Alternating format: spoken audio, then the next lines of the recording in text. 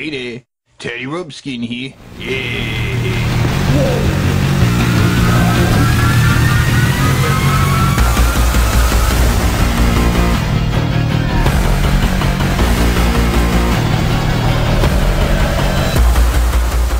Hey there, Teddy Rumpskin here. And yeah, today we're talking about Transformers Dark of the Moon, which is the third fucking Transformers movie. And, you know, when this movie came out, I was hoping that the film was going to be good, you know. The previous Transformers movie, I mean, it made a lot of money, but it was really poorly received by fucking critics and audiences. Yeah, the critics basically tore it a new asshole, because it fucking sucked, right? And I was hoping they were going to improve some things in this fucking film. It seems like they were. I mean, the plot in the trailers looked pretty cool. It was about, like, the fact that the moon mission was actually a top secret mission to get their hands on fucking alien technology. That's kind of cool. Plus, Shockwave was in the movie. His crazy Transformer who's got, like, a giant fucking Transformer snake. Or, like, this worm that can, like, burrow through fucking anything and tear shit apart. That's kind of cool. And this guy, they have a new fucking Transformer named Sentinel Prime, who's actually voiced by Leonard Nimoy. Yeah, Spock himself was voicing one of the Transformers, which is pretty cool, because Leonard Nimoy was actually the voice of Galvatron in the animated Transformers movie, right? That sounds pretty cool. It would mean the end of your world. Yeah, so, is this movie better than the previous two fucking films?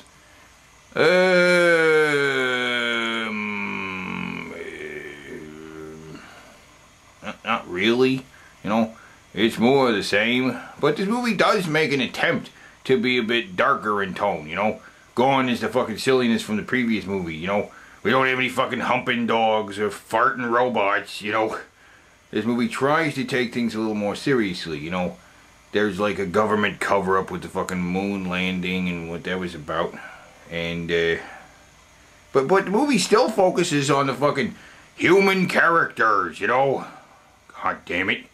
Like, I don't give a shit about the human characters. I don't give a shit about Shia LaBeouf, you know. And he's back, yeah, even though he has less reason to be here than he had in any of the previous fucking films, you know. In the first film, he had a reason to be there, you know. In the second movie, they concocted a silly reason for him to be there, you know. But this time, he's got no fucking reason to be there, you know. I mean, and he's got another girlfriend, you know. Megan Fox is gone. Right now we got this fucking chick. Who's a fucking hottie. Hell yeah, she's a blonde fucking Victoria's Secrets model, actually. How the fuck does fucking Sam Witwicky keep meeting such hot bitches? How does this even work? What the hell's that?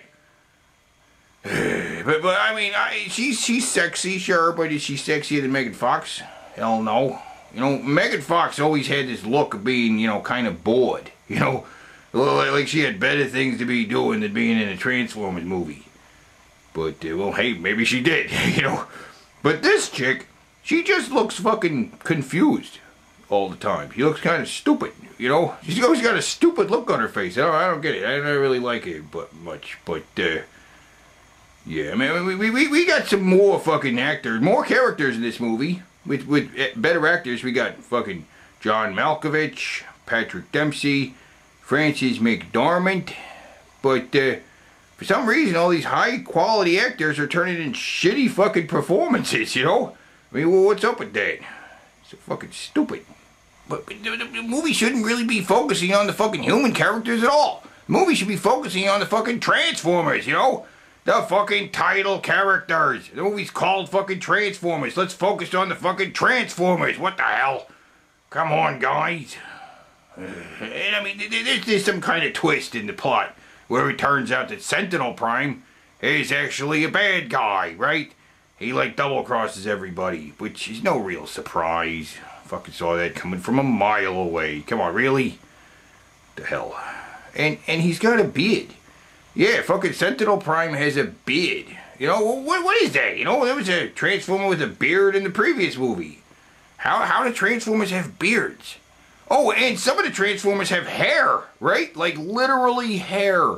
Like, weird, glowing blue hair. Well, what is that about? Hair? What? And one of the Transformers This goofy looking guy, he's actually bald on top. He's got hair on the sides, but he's got no hair on top of his head.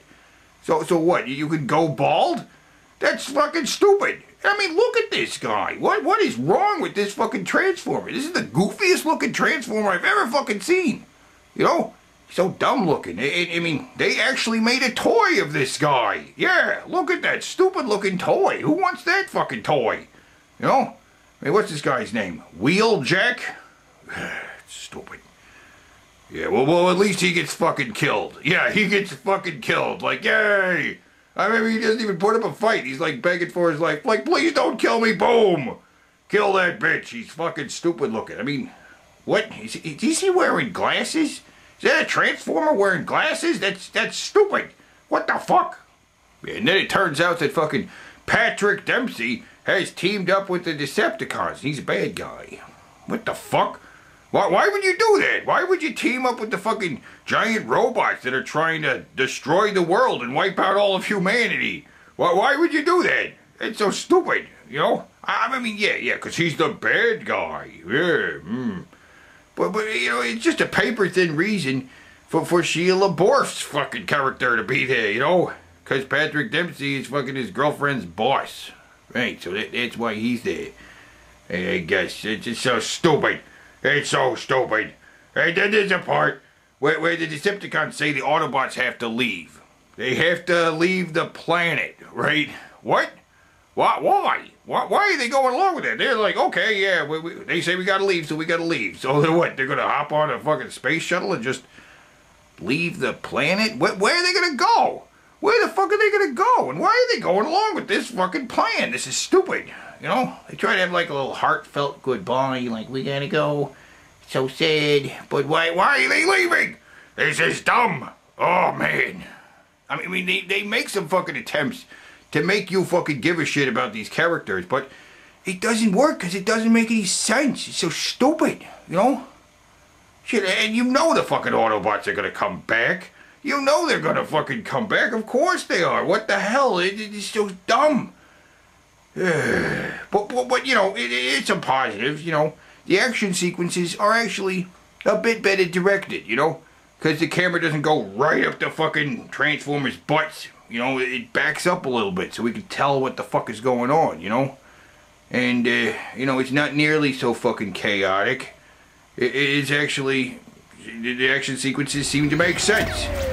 Plus, they're destroying Chicago, which I like, you know, because I'm from Chicago, you know? I actually saw them fucking filming in town when they were doing it, you know?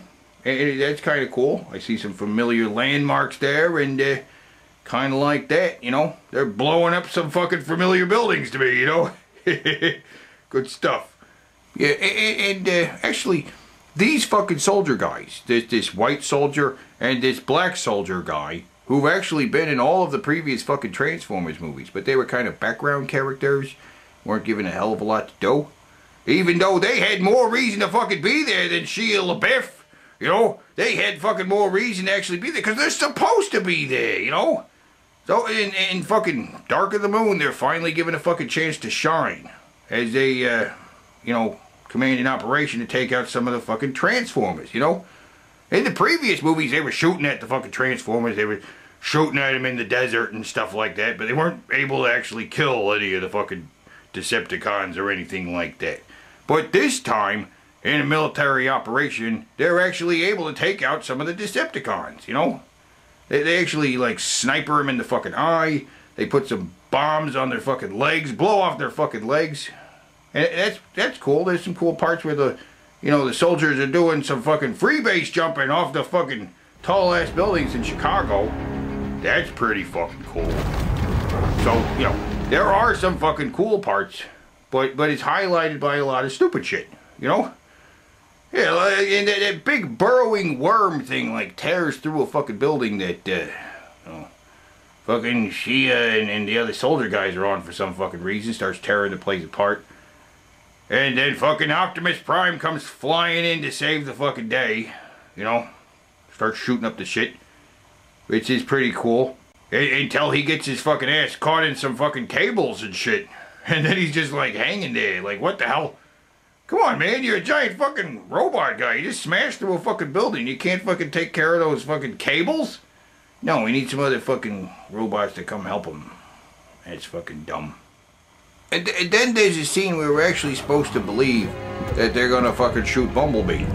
They're gonna shoot Bumblebee. Oh my god, they're gonna kill him. Oh no, it's so sad. They're gonna shoot Bumblebee. But you know they're not gonna fucking shoot Bumblebee.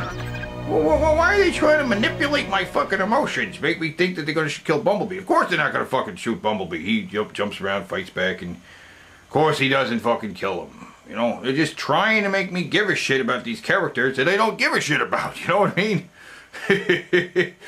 The big final fight scene where fucking Sheila Biff fucking fights Patrick Dempsey, of course. Why, I don't know. Because they have to have a final fucking showdown. And yeah, and Optimus Prime has a final showdown with Sentinel Prime. The two Primes are fucking fighting and shit. And, yeah, but then Megatron jumps in and starts shooting at Sentinel Prime for some fucking reason, you know? Sentinel Prime was literally about to fucking kill Optimus Prime until Megatron jumped in, you know? What the hell, you stupid Megatron? You should have waited a fucking second. Let Sentinel Prime fucking kill Optimus and then jump in and fucking kill Sentinel Prime. But no. No. Then Optimus Prime jumps in with one fucking arm. He's able to kill both of the other fucking guys. Like, rips fucking Megatron apart. Just rips his fucking head off. And then shoots fucking Sentinel Prime in the face? He just shot fucking Sentinel Prime in the face? What? I thought Optimus Prime was supposed to be some fucking noble warrior and stuff. He just shoots him in the face. Yeah. What? Yeah. Fucking Dark of the Moon does manage to improve on a couple things from the previous Transformers movies, but in general I don't really fucking like it. I don't like it. I don't like any of the fucking Transformers movies. You know, and there's a fourth one coming out this fucking year. Just saw a trailer for it during the fucking Super Bowl. And, yeah, maybe there's some good stuff there, you know. We got fucking Marky Mark's going to be in the movie instead of Sheila Biff. That's good, you know. And fucking Optimus Prime is riding a Dinobot. That's pretty cool. Yeah, but, I don't know. My fucking expectations are pretty much really fucking low. I mean, for this fucking film. Will it be any good? Probably not. Probably not. I don't know. In fact, Michael Bay recently said that, you know, this new movie is going to be less silly than the previous fucking Transformers movies, right? Saying that he made the fucking previous Transformers a little bit sillier to be a little bit more accessible to audiences, and that this time he was going to be more serious, right? Yeah, that's what he said. And then the headlines went out in Entertainment News that fucking Michael Bay apologized for the previous fucking Transformers movie, right? And then fucking Michael Bay came out and basically undid all the good press that fucking statement made and said, I did not fucking apologize for those other Transformers movies. I did not fucking apologize. Like, because he's such a fucking dickhead. Come on, Michael Bay, just shut the fuck up. I mean, or better yet, why don't you just hand the Transformers movies to somebody else? Somebody who also actually likes the Transformers and appreciates the fucking mythology. You know, somebody who might have watched the cartoon when they were a kid, collected the fucking toys, and knows something or two about it, you know? Yeah. And we're going to fucking talk about the cartoon show, the multiple fucking cartoon shows that have been on the air over the fucking years.